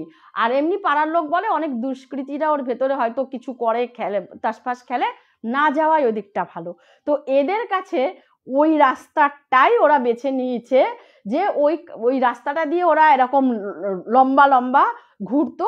আর ওই ওই টুম্পার ফোন থেকে ওরা ওই ওদের বয়ফ্রেন্ডের সাথে কথা বলতো, সবার কথা বলতো, 4-5টা মেয়ে একসাথে ওই বিকাল হলে, এটা ওদের রোজ রুটিন ছিল, যে বিকালবেলা বাড়িতে আসতো, খাওয়া দাওয়া করতো, সব বন্ধুরা তখন এক জায়গায় হতো, আর ওরা ওই মাঠের এই পাশের রাস্তাটা দিয়ে ওরা এরকম লম্বা লম্বা এদিক দিয়ে শেষ হলে আবার এদিকে আসতো, এদিকে রাস্তা শেষ হলে করতো, আর ওই গল্প করতো, ফোনে এই সমস্ত করতো। তো যাই হোক, একদিন কি হয়েছে, পারমিতা বেরিয়েছে, টুম্পাও বেরিয়েছে বাড়ির থেকে, সব, যে এবার ওদেরকে আবার ফিরে এসে আবার পারমিতাকে সন্ধ্যা দিতে হতো, কেন ওর মায়ের আবার এই জিনিসগুলি ছিল, ফিরে এসে তোমাকে সন্ধ্যা দিতে হবে, সন্ধ্যার আগে ঢুকতে হবে, চুল ছেড়ে যেতে পারবে না, মানে এই টাইপের একটা ব্যাপার ছিল।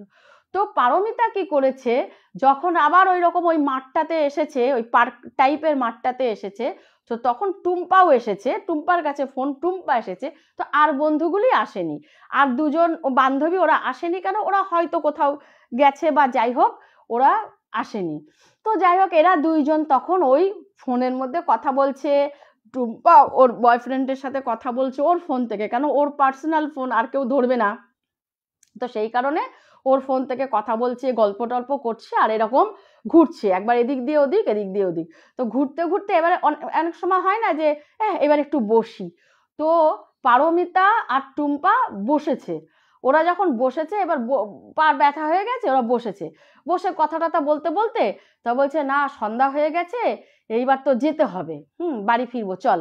তা বলছে, দাঁড়া দাঁড়া, আর একটা জিনিস এরকম দেখেই, একটা মানে মোবাইল থেকে সব বার করে করে দেখাচ্ছে।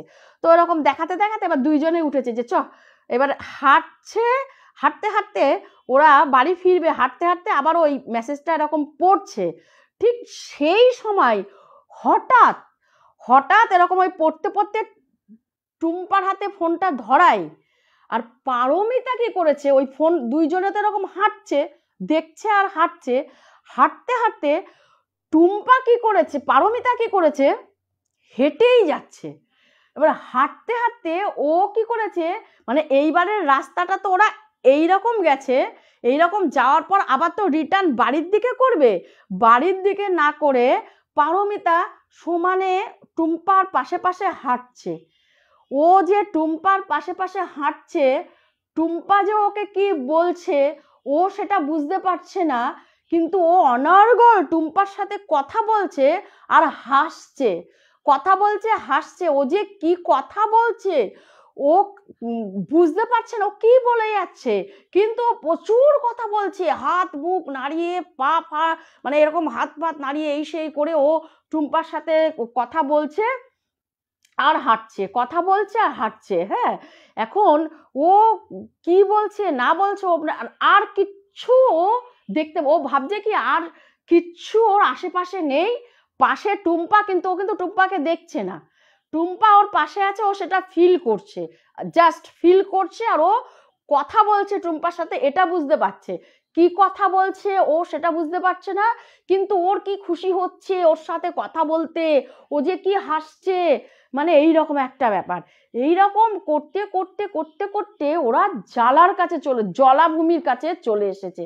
যখন ওই জলাভূমির কাছে চলে এসেছে, তখন ও মানে পারমিতা বুঝতে পারছে না যে ও কোথায় এসেছে, ও গল্পই করে যাচ্ছে, ও একটা ঘোরের মধ্যে গল্প করছে টুম্পার সাথে, টুম্পাকে ও দেখতে পাচ্ছে না।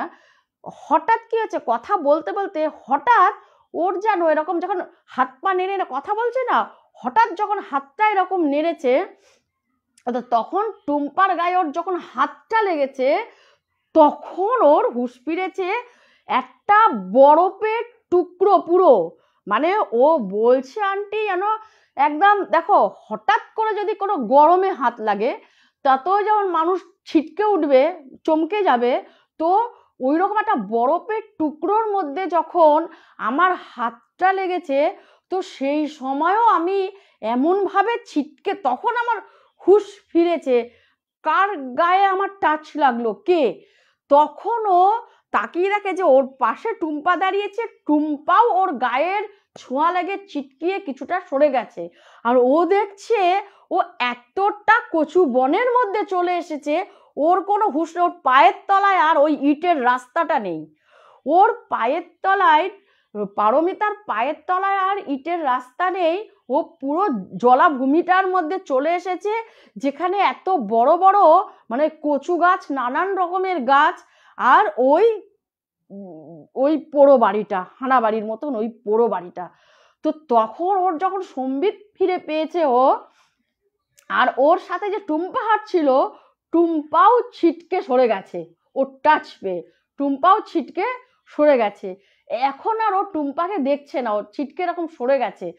আর ও তখন বুঝে গেছে যে আমার, কেন যেহেতু ওর মা এই সমস্ত মানে, তো সেই কারণে ও নিজেও অনেক কিছু জানে, জানো তো, ও নিজেও অনেক কিছু জানে, বুঝতে পারে। তো কেননা ওদের এইটা আছে বাড়িতে, রেওয়াজ আছে, কোনটা কি হয় ও সেটা জানে। তো সেই জন্য ও কি করেছে, ও পট করে ওর হাতটা, ওর হাতের মধ্যে কি ছিল বলতো, ওই যে আমাদের হয় না যে কামরূপ কামাখ্যাতে আমরা যে গামছা ডুবিয়ে সেই গামছা নিয়ে আসি না, তো সেই গামছাটাকে ওরকম ওই ওই কি বলতো, ওই সুতো হয় না হাতে বাঁধার, বিপত্তারিণীর তাগা হয় না, ওই গামছাটাকে কেটে কেটে কেটে কেটে প্রত্যেকের হাতে ওদের বাঁধা আছে, ওদের বাড়িতে ওর মায়ের, ওর বাবার, এমনকি ওদের সব আত্মীয় স্বজনদেরও ওইটা থাকে, ওর ওর মামা বাড়িতে এই রেওয়াজটা আছে। তো ওর হাতেও ওই বিপত্তারিণী ওই কামাখ্যা মায়ের গামছা ছিঁড়ে ওই গামছাটা বাঁধা আছে ওর হাতে।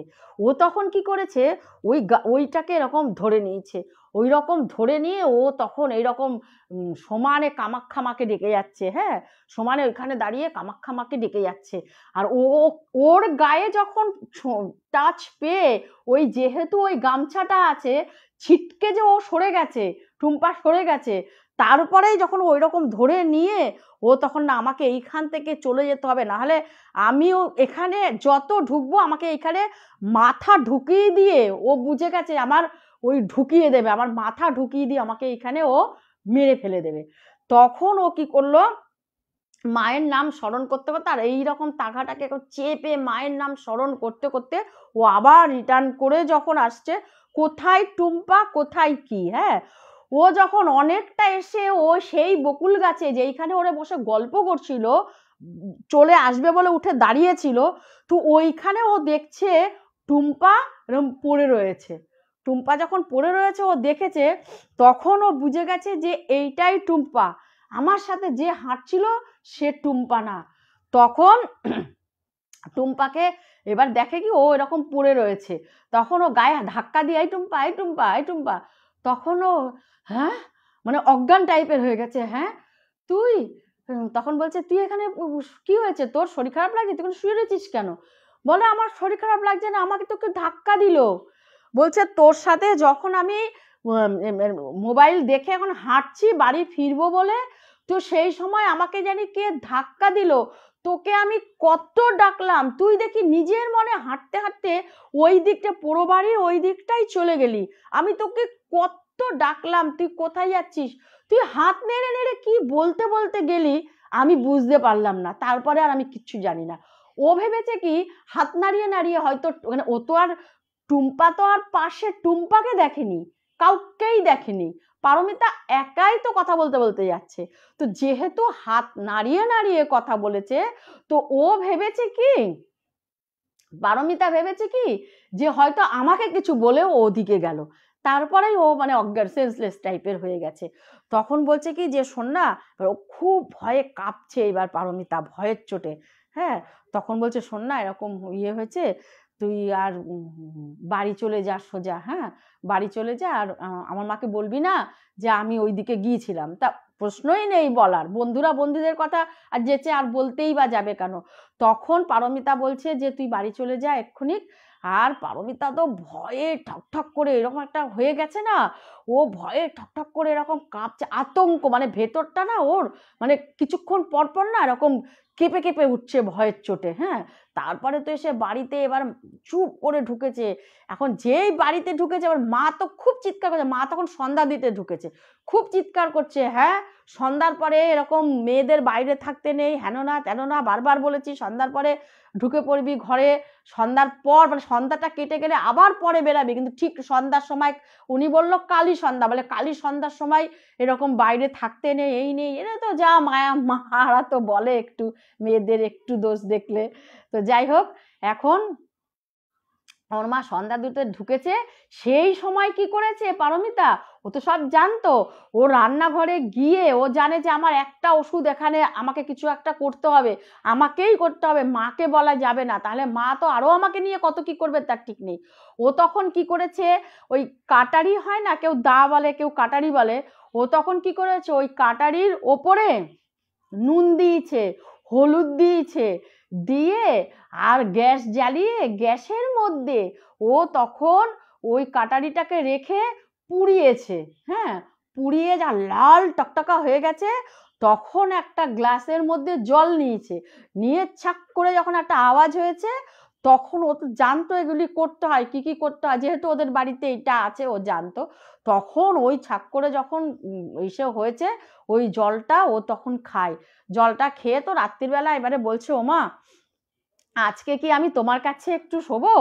তখন বলছে কেন, বলে একটু তোমার কাছে ঘুমাই না। হ্যাঁ, তখন বলে আচ্ছা ঠিক আছে ঘুমা। তারপর তো সেই রাত্রের বেলা প্রায় মানে অনেক 101, খুব একটা না তবে 101 মতন এরকম গা জ্বর, এরকম ওর রাত্রির বেলা জ্বর এসে গেছে। পরের দিন তখন ও কি করেছে, বলছে ওমা আমাকে একটু না ওই ওদের ঘরে না মানে মা কালীর খুব ভক্ত, খাড়া ধোয়া জল ছিল, মায়ের খাড়া ধোয়া জল ওদের ঘরে সবসময় রাখা থাকে। তখন বলছে আমাকে একটু খাড়া ধোয়া জল দাও না, আমি এরকম খাড়া ধোয়া জলে স্নান করব। তখন এবার ওর মা তো কেন হয়েছে কিসের জন্য না জানে, যে এইটা হ্যাঁ ওদের বাড়িতে রেওয়াজ আছে, ওদের কিছু হলে ঠলে জ্বর ঠর হলে কিছু শরীর খারাপ করলে ওরা ওই খাড়া ধোয়া জলে স্নান করে। তখন বলছে আচ্ছা ঠিক আছে পায়ে যেন না পড়ে।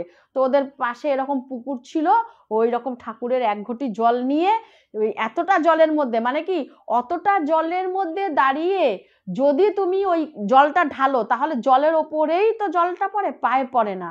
তো তখন ওই খাড়া ধোয়া জল দিয়েও স্নান করলো, আর আগের দিনের যেই টোটকাটা করেছে সেটাও করলো, করার পরে ওর আর কিচ্ছু হয়নি, জ্বরটাও কমে গিয়েছিল, ওই সামান্য একটু গা গরম, যেহেতু কেঁপে উঠেছে না বুকটা, তো সামান্য একটু গা গরম হয়েছিল, জ্বরটাও তারপরে কমে গেছে। তো যাই হোক, ও তারপরে আর ওদিকে তো যাই না, আর আর কিছু হয়নি ওর, আর কেউ জানেও না আজ অবধি, মানে টুম্পাও অবধি জানে না যে ওর সাথে সেদিন কি হয়েছিল। তো এই ছিল আমার গল্প, বলো কেমন লাগলো, তোমাদের কেমন লাগলো একটু কমেন্ট করো।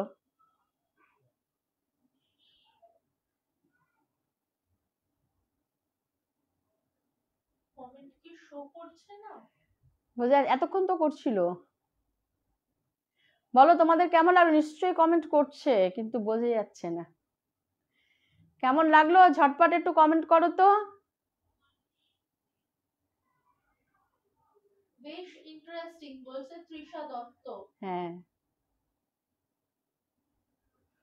সিজলিং সায়নী লিখছে খুব ভালো লাগলো। আমার তো খুব ভালো লেগেছে গল্পটা, আমারও খুব ভালো লেগেছে জানো তো। বাসু বলছে ভালো লাগলো, ভয়ঙ্কর লাগলো। হ্যাঁ, তবে ওরা দেখো জানতো দেখে ওইটা দিয়ে বেরিয়ে গেছে, এবার যদি না জানতো, আমরাও দেখো অনেক কিছু তো জানি না বুঝি না, তো যদি না জানতো তাহলে কি খুবই সমস্যা হয়ে যেত, তাহলে সেই ক্ষেত্রে সত্যিই খুব সমস্যা হয়ে যেত। মৌটুসি বাড়ারি বলছে দারুণ লাগলে, এবার আমি তোমার নাম ঠিকঠাক বলেছি। মৌটুসি হ্যাঁ, মৌটুসি বাড়ারি। বাড়ারি, আর থ্যাংক ইউ। শর্মিষ্ঠা হাজরা বলছে দারুণ লাগলো। সৌমি রয় বলছে বেশ ভয়। কারা কারা যাবে টুম্পার সাথে ডিনার ডেটে? বলছে টুম্পার সাথে, এটা তো সেই টুম্পা না, এটা তো। আচ্ছা তোমাদের কেমন লাগলো সবাই বলো, কমেন্ট করেছো। প্রতাপ ঘোষ ঠিক আছে। শেষ সময় এলাম, রেকর্ডিং শুনবো একদম। হ্যাঁ হ্যাঁ হ্যাঁ, একদমই তাই, রেকর্ডিংটা শুনে নিও। হ্যাঁ, তো যাই হোক, এবার আজকে একটু ছোট ছোট গল্প, যার জন্য গল্পটাও একটু বেশিই রয়েছে। তাহলে ঠিক আছে, আমি আর একটা গল্প তোমাদেরকে, এই লাস্ট গল্প আমি তোমাদেরকে শোনাচ্ছি। এই গল্পটা হচ্ছে মানে এটা মানে এটাও একটু খারাপ লাগবে শুনলে, একটু ভয়ও লাগবে। তো গল্পটা হচ্ছে একটা মানে মেয়েটার, আমি এখানে নাম বলতে পারবো না। হ্যাঁ, মেয়েটার নাম কেন বলতে পারবো না বলো তো? ও বলেছে এটা ও কোথায় থাকে আমি সেটাও বলতে পারবো না। তো ওই আমি একটা ওর নাম কি দেই ওর একটা আমি আচ্ছা ওর নাম পিউ দিলাম। হ্যাঁ, আমার মেয়ে বলছে আমার পিউ দাও তো ওর নাম আমি পিউ দিলাম। তো পিউ যখন ছোট ছিল, তো সেই সময় কি হয়েছে না, পিউয়ের মা বাবার ভেতরে ডিভোর্স হয়ে যায়। হ্যাঁ, ডিভোর্স হয়ে যায় বলতে মানে মানে খুব যে ও ছোট ছিল তা নয়। হ্যাঁ, এই ধরো তোমার 12-13 বছর এরকম ওর বয়স ছিল। তো সেই সময় ওর মা বাবার মধ্যে না প্রায়শই না ঝামেলা লাগতো। তো প্রায়শই যখন ওর মা বাবার ভেতরে ঝামেলা লাগতো, তো সেই সময় না পিউ খুব কষ্ট পেত। হ্যাঁ, এরকম দেখতো, ওর খুব কষ্ট লাগতো, কান্নাকাটি করতো, বুঝতে পারতো যে কিছু একটা মায়ের সাথে হচ্ছে। হ্যাঁ, তো মা লুকিয়ে লুকিয়ে কাঁদতো, অশান্তি করতো।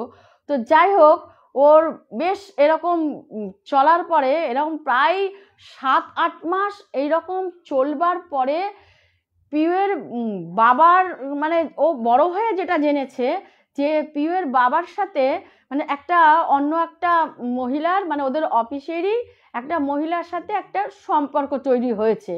তো সেই সম্পর্কের জন্যেই ওর মায়ের সাথে এরকম ঝগড়াঝাটি লাগতো, মনোমালিন্য এরকম চলতো। তো যাই হোক, বেশ কিছুদিন এরকম অশান্তিটা চলার পরে তখন দেখা গেল যে ওর বাবা মোটামুটি পুরোপুরি ওই মহিলার ওপরে মানে এতটা হাবি হয়ে গেছে যে ও আমার এত বড় একটা মেয়ে রয়েছে, আমার বউ, মানে আসছে এদিককার কর্তব্যটা করছে। কিন্তু দেখো, মেয়েদের কাছে স্বামী কর্তব্য করার থেকে স্বামী মানে বউ আর মেয়ের প্রতি কর্তব্য করার থেকে ভালোবাসা আর স্বামীর ভাগ তো দেওয়া যায় না। তো সেই ক্ষেত্রে এই জিনিসটা ওর মা মানবেই বা কেন? হ্যাঁ, তো সেই কারণে এমন একটা পর্যায়ে চলে আসলো ওদের অশান্তিটা। তো তখন কি করেছে না, ওর মা তখন পুরোপুরি ওর বাবাকে মানে ছেড়ে দেওয়ার ডিসিশন নিল। আর ওর বাবাও পুরোপুরি ওই মহিলার সাথে এতটাই হাবি যে লাস্টে এমন হলো, বাড়িতে এতটা মায়ের সাথে অশান্তি হচ্ছে দেখে ওর বাবা এখন আলাদা ওই মহিলার ফ্ল্যাটে মোটামুটি থাকতে মানে শুরু করেছে। মানে এমন করেছে, একদমই যে ওই মহিলার সাথে থাকছে তা না, মানে ওখানেও থাকছে, আবার ওর মায়ের কাছেও এরকম এখানে এসেও থাকছে। কেন, মেয়েকে প্রচণ্ড ভালোবাসতো, পিউকে প্রচণ্ড ভালোবাসতো। তো এই জায়গায় দাঁড়িয়ে তখন ওর মা ঠিক করলো যে না, ওর সাথে আর থাকা যায় না। তখন ওর মা কি করলো যে ঠিক আছে, আমি এরকম তুমি তোমার মতন থাকো, আমি আমার মতনই থাকছি, ডিভোর্স দিয়ে দাও। কেন, আমি এই লোকটাকে নিয়ে আমি একই ছাদের তলায় কিছুতেই থাকতে পারবো না। আমার তো একটা আত্মসম্মান আছে। হ্যাঁ, অন্যায়টা তুমি করছো, অন্যায় আমি করছি না। তো যেহেতু তুমি অন্যায় করছো, তো সেহেতু আমি আমি আমার জায়গায় আমি এখানেই থাকবো, ওর হাজব্যান্ডের বাড়িতেই আমি এখানে থাকবো, আমার সন্তান নিয়ে আমি এখানে থাকবো, তুমি যেইখানে থাকো, যদি তুমি আমাকে অন্তত ছেড়ে দাও। হ্যাঁ, তো যাই হোক, এই করে অনেক অশান্তির পরে ওর মায়ের সাথে ডিভোর্স হয়ে যায়। তো ওর মায়ের সাথে বিয়ের মায়ের সাথে যখন ডিভোর্স হয়ে যায়, তো সেই সময় ওর বাবা পিউকে তো ভালোবাসতো, তো মাঝে মধ্যে চেষ্টা করতো আসতে। তো পিউ যেহেতু বড় হয়ে গেছে, তো ওর বাবাও চায় না যে ওকে নিয়ে আসতে, ওখানেই থাক। ওর বাবা চাইতো পিউ ওর মায়ের কাছেই থাক, কিন্তু আমি অন্তত যাতে ওকে দেখতে পাই, আদর করতে পারি, কিন্তু ওর মা সেটা করতে দিত না। তো যদি এটা না করতে দেয়, তো সেখানে ওর মায়েরও আমি দোষ অন্তত ধরবো না। তো যাই হোক, যখন ডিভোর্স হয়ে যাওয়ার প্রায় 1-1.5 বছর, হ্যাঁ, ওর বাবা নিজের ভুলটা সেই সময় দেখো, বলে না একটা মোহটা না তখন ওর বাবার কেটে গেছে। যখন ওর বাবার মোহটা কেটে গেছে, তো সেই সময় এখন ওর খুব ইচ্ছা, ওর বাবার খুব ইচ্ছা হতো যে ওর মায়ের সাথে আর সন্তানের সাথে আবার সেই প্রথমের মতন মিলে থাকবে। কিন্তু সেই জিনিসটা ওর মা আর চাইতো না। কেন, ওর মা তখন খুঁজে পেয়ে একটা চাকরি, শিক্ষিতা মহিলা ছিলেন, তো একটা চাকরি মোটামুটি প্রাইভেট ফার্মে পেয়ে গেছে। তো চাকরি করতেন, মেয়েকে পড়াশোনা শেখাতেন। তো প্রথম দিকে পিউয়ের খুব কষ্ট হতো, ওর বাবাকে ছেড়ে না থাকতে পারতো না। হ্যাঁ, তারপরে হচ্ছে দেখো কোথাও কোনো প্রোগ্রামে এরকম কারোর বাবাকে দেখলে না ওর খুব কষ্ট হতো। তো সেই সময় এরকম করতে করতে অনেক দিন পর যখন পিউয়েরও আস্তে আস্তে মোটামুটি বাবাকে ভুলে যাওয়ার মতন, তখন পিউ দেখতো ওর বাবার প্রচণ্ড আকাঙ্ক্ষা, রাস্তায় এসে বা স্কুলের সামনে গিয়ে এরকম ওকে একটু দেখার জন্য না দাঁড়িয়ে থাকতো। তো যখন নিজের ভুল এরকম মানে চেহারাটাও মানে খুব খারাপ হয়ে গেছে, এই ওর মানে ও বাবা ও বাপি ডাকতো, ওই যে বাপি এরকম হয়ে গেছে। তো যাই হোক, ওরও মন থেকে মোটামুটি অতটা আর বাপির প্রতি সেই জিনিসটা ছিল না। তো যাই হোক, যে কোনো কারণে ওর বাপি এরকম অ্যাক্সিডেন্টে মারা যায়। তো অ্যাক্সিডেন্টে মারা যায়, মনের দিক থেকে একটা মানে ছিল। তা এখন অ্যাক্সিডেন্ট হয়েছে না সুইসাইড করেছে এটা তো জানা যায়নি, তো সবাই বলে অ্যাক্সিডেন্ট করেছে। তো অ্যাক্সিডেন্ট করে যখন মারা যায় সেটা বহুদিন হয়ে গেছে। তো এখন ও পিউ কলেজে পড়ে, এই বেশি দিনের কথা না। তো ধরো মানে ওর সাথে যেইটা ঘটেছে বললো যে এই 5-6 মাস আগের এই ঘটনাটা। তো এখন পিউ কলেজে পড়ে। তো একদিন কি করেছে, পিউ তখন একদিন কলেজ থেকে ওদের বন্ধুদের না একটা বন্ধুর জন্মদিন ছিল। তো জন্মদিনে যখন পিউ গেছে, তো যাওয়ার পরে কি করেছে, ওই অনেকটা রাত হয়ে গেছে, ওরা ওই পার্টিতে মানে হই হুল্লোড় হয়েছে, গান টান হয়েছে, সব কিছু হয়েছে, খাওয়া দাওয়া হয়েছে। তো ওই খাওয়া দাওয়া যখন ও সেরে ফিরেছে, তো সেই সময় কি করেছে, বেশ ওদের বাড়ির থেকে বেশ কিছুটা হেঁটে এসে অটো ধরতে হয়, বা টোটো অটো দুটোই চলে। তো ওর যেহেতু বেশ রাত হয়ে গেছে, তো এই 4-5 মাস আগের কথা, তো সেদিন আবার না ঝাপে ঝাপে না বৃষ্টি আসছিল, মানে এই এক পশলা বৃষ্টি হয়ে গেল, আবার কিচ্ছু না, আবার এক পশলা বৃষ্টি, এইরকম ওয়েদার। তো এদিকে রাতটাও হয়েছে। তো রাস্তায় ও যখন এসছে, তো টোটো অনেক আসছে, কিন্তু টোটোওয়ালারা, ও তো এদিকটা যাবে, টোটোওয়ালারা অপোজিটে যাচ্ছে সব। ও যেই টোটোকেই ডাকছে যে দাদা যাবেন, তো তারা বলছে না আমরা বাড়ি ফিরছি, মানে এখন আর ওদিকে যাব না, ওদিকে গেলে ফিরবার আর প্যাসেঞ্জার পাবো না। তখন প্রথম দিকেও অনেকটা সময় দাঁড়িয়েছিল যে যদি আমি একটা টোটো পাই। তো ও দেখলো কি, দাঁড়িয়ে থেকে আমি সময়টা নষ্ট করব না, তাহলে আমি কি করব, আমি হাঁটতে থাকি, আমি হাঁটি আর টোটোকে জিজ্ঞাসা করি। তো এইরকম করতে করতে যেই টোটোই আসছে, প্রত্যেকটা টোটোই মানে ওদের বাড়ির ওই দিকটায়, এদের বাড়িতে আবার পাওয়া যাবে, ওদের বাড়ির থেকে টোটো ধরে এদের আসতে হয় বিটি রোডে, সেইখান থেকে আবার ওদের বাড়ি পেয়ে যাবে, তখন অ্যাভেলেবেল পেয়ে যাবে। তো যাই হোক, এখন ওই রকম যখন করছে, ও হাঁটছে আর জিজ্ঞাসা করছে, তো 2-3টে টোটো এরকম বেরিয়ে চলে গেল না। তখন ও যখন হাঁটছে, সেই সময় ওই যেই বন্ধুর বাড়িতে ও গিয়েছিল, ওদের বাড়ির এলাকা, ওই এলাকাটাও এখনো তখন অবধি ছেড়ে ওদের এলাকায় পৌঁছাতে পারেনি। ওই এলাকায় ও দেখছে যে একটা ওই ভাঙা মতন একটা ক্লাব ঘর, আর সেইখানে বেশ 3-4টে ছেলে। তো 3-4টে ছেলে যখন ওই ক্লাব ঘরের ওইখানটায় বসে রয়েছে, তো ওর দেখে না একটু ভয় লেগেছে। তো স্বাভাবিক, আজকালকার দিনে তো ওই রকম দেখলে স্বাভাবিক সবারই ভয় লাগে। হ্যাঁ, তো ও পিউ তখন কি করেছে, মানে ওই জায়গাটাকে ও কোনো রকমে যাতে ও পার হয়ে যায়। হ্যাঁ, তো ওই ক্লাবটা ও একদম ক্রস করে কিছুটা যখন গেছে, তখন ও ফলো করছে যে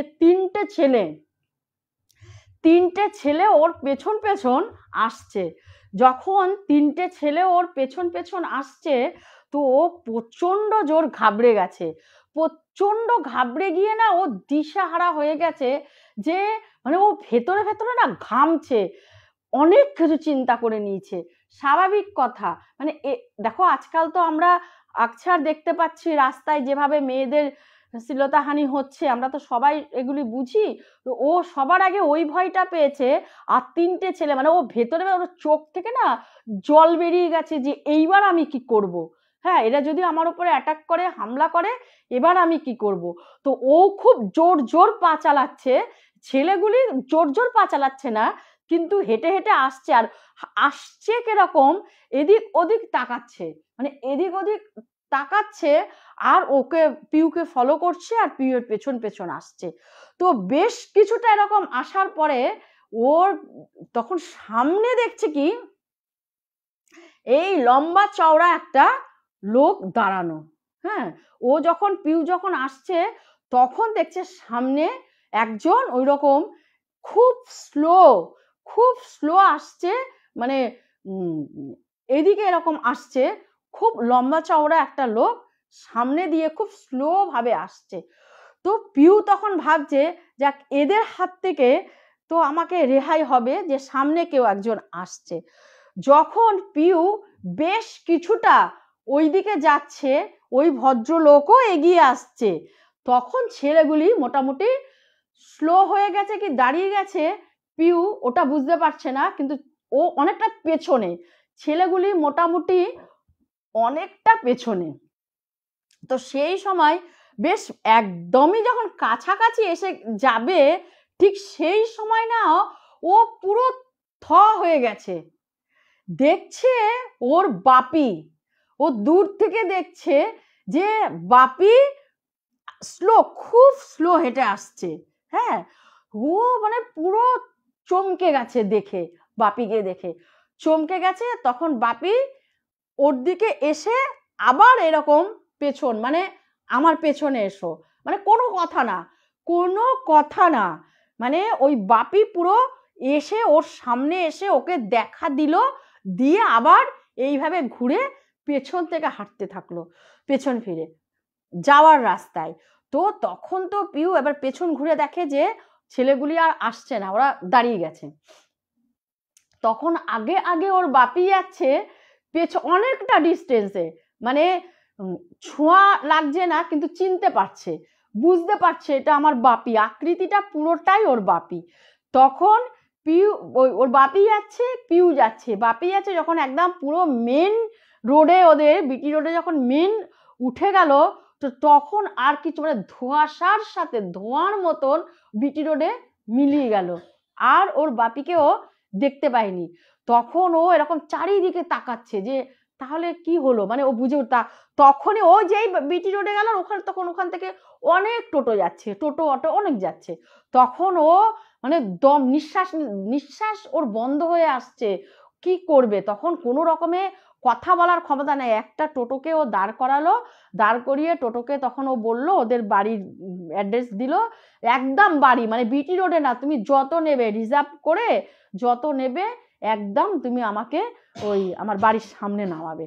তারপরে শেষে ওকে ওদের বাড়ির সামনে এরকম টোটো নামিয়ে দিল, নামিয়ে দেওয়ার পরে তারপরে ও বাড়িতে ঢুকে টুকে, আর ও মাকে কিছু বলেনি, তা মা একটু বকাবকি করলো, এত রাত হয়ে গেছে, তুমি এখন বড় হয়ে গেছো, হ্যাঁ তোমাকে তো এখন কিছু বলাই যায় না, এত রাত করে কেউ বাড়ি ফেরে নাকি, এই সেই একটা তো বিপদ কিছু ঘটতে পারতো। ও আর মাকে আর কিছু বলেনি, ওর তো কান্না পাচ্ছে বাপির জন্যে, মানে এত বছরের অভিমান, এত বছরের ভালোবাসা, মানে সব যেন মনে হচ্ছে বাঁধ ভেঙে যাচ্ছে। ও বাথরুমে গিয়ে হাউ হাউ করে বাপির জন্য কাঁদছে। হ্যাঁ, তারপরে শেষে ও কোনো রকমে মানে খুব কেঁদেছে, মানে সারা চোখ ফুলিয়ে দেওয়ার মতন কেঁদেছে, কেঁদে ও মানে বাথরুমে স্নান টান করে তারপরে শেষে ও তখন বলছে যে আমি একটা খুঁজে পেতে, মানে আমাদের ঘরে বাপির কোনো ফটো নেই, বলছে আমি খুঁজে পেতে একটা ছোট্ট পাসপোর্ট সাইজের আমার বাপির ফটো ছিল, সেই ফটো আন্টি আমি আমার ব্যাগে রেখে দিয়েছি, বলে এটা আমার মা জানি না কোনোদিন দেখেছে কিনা, আমার পার্সে আমার বাপির ফটো সবসময় থাকে। হ্যাঁ, তো যাই হোক, আমি তারপর থেকে আর কোনোদিন আমি কিন্তু বাপিকে আর দেখিনি, ওই একটা দিনই দেখেছি।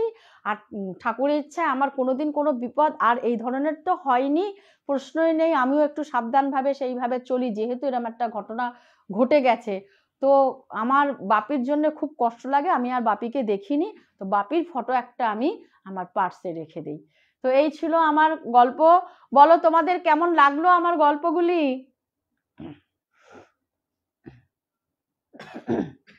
সবাই বলছে ব্যাকগ্রাউন্ডে ভাসান ডান্স শোনা যাচ্ছে।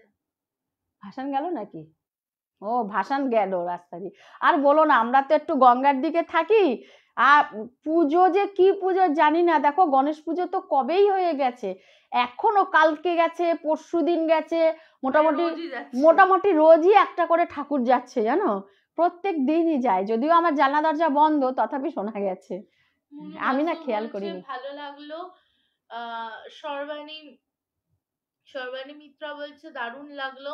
Thank you Sarbani, thank you মনুবাসু, thank you প্রত্যেককে, আমি আন্তরিকভাবে থ্যাংক ইউ জানাচ্ছি আমাকে এই সময়টা দেওয়ার জন্য আর আমার গল্প শুনবার জন্য। মুনমুন বোস বলছে দেরি হয়ে গেল। দেরি বটে, লাইভ শেষ। হ্যাঁ ঠিক আছে, তুমি করে বলছি, তোমরা সবাই মোটামুটি আমার থেকে অনেক ছোট, তো তোমরা আবার পরে।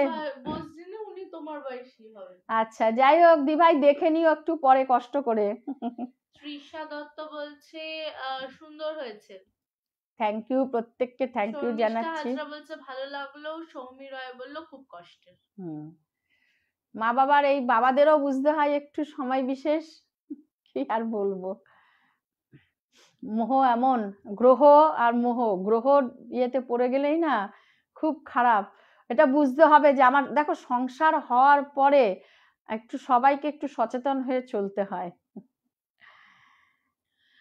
রুনা এই সরি সরি সরি ভুল বলেছি। মিঠু লস্কর বলছে রুনা মায়ের সব ঘটনাই আমার খুব চমৎকার লাগে।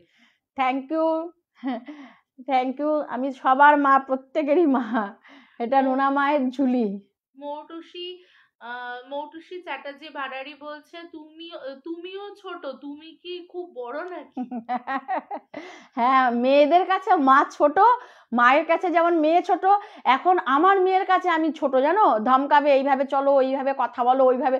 আমার না একটু উচ্চারণে ইয়ে হয়, দেখো আমি তো একদম জবুথবু মানুষ একজন ছিলাম, তোমরা জানোই প্রথম দিকে। হ্যাঁ, একটু ঘরকুনো টাইপের জবুথবু, কোনোদিন ঘর থেকে বেরাইনি। তো যতটাই করেছে আমার মেয়ে আমাকে এতটা জায়গায় নিয়ে এসেছে, ও আমাকে বকতে থাকে সমানে, জানো তো, যা বক, যতটা পারি শিখবো, সবই কি আর শেখা যায়? মুনমুন বোস বলছে পরে শুনে জানাচ্ছি। একদম শুনে হ্যাঁ হ্যাঁ জানাবে। হ্যাঁ হ্যাঁ, কমেন্ট করবে। আচ্ছা ঠিক আছে। ঠিক আছে, কেমন লাগলো তোমরা একটু পরে আমাকে কমেন্ট করো, আর প্রত্যেক দিনই এত এত করে আমাকে ভালোবাসা দিও। হ্যাঁ, তাহলে গুড নাইট, টাটা, আবার দেখা হবে। তোমরা সবাই খুব ভালো থেকো, আর কেনাকাটা খুব জোরদার ভাবে কেনাকাটা করতে থাকো। মৌটুসী রয় সরি চ্যাটার্জি বাড়ারি বলছে মেয়ে তো মাই হয়। হ্যাঁ, শর্মিষ্ঠা হাজরা বলছে গুড নাইট দি। গুড নাইট, টাটা, সবাই ভালো থাকো। মানে ভগবানের কাছে আমি এই প্রার্থনা করি তোমরা প্রত্যেকে খুব ভালো থাকো, আর ভগবান তোমাদের ভালো রাখুক, সঙ্গে আমাকেও ভালো রাখুক। খুব তাড়াতাড়ি নেক্সট লাইভে দেখা হবে, আবার দেখা হবে, তোমাদের জানিয়ে দেবো, যদিও এই মাসে আর নয়, পরের মাসে। হ্যাঁ, তো প্রত্যেককে আমি মানে শুভরাত্রি, good night, tata, thank you আমার লাইভ দেখার জন্য। মাইতি বলছে ভালো লাগলো দিদি। Sharmistha Hazra good night. Thank you. Sizzling shiny good night. Good night. Mithu Laskar good night. সবাই good night. Good night, tata, thank you. আবার কিন্তু তোমরা জয়েন করো।